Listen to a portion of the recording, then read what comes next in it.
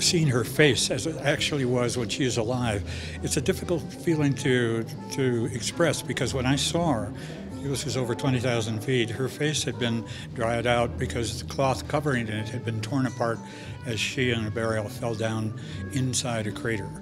And when I looked at her, I remember thinking, what a pity, because we knew the rest of the body was really well preserved, that it was exactly the face that was most exposed and therefore most difficult to kind of be able to replicate.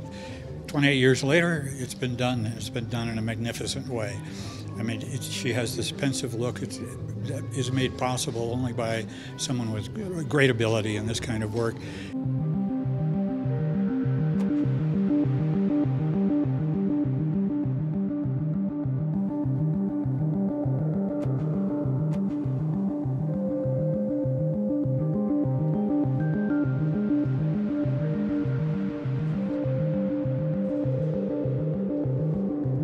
La tomografia della mummia fu fatta due volte, uno negli Stati Uniti e la seconda in Arequipa, e fue descubrir que la Juanita fue matar por golpe en la cabeza, y podemos ver en la escanos de tomografía que la cabeza fue rompida por un golpe muy fuerte.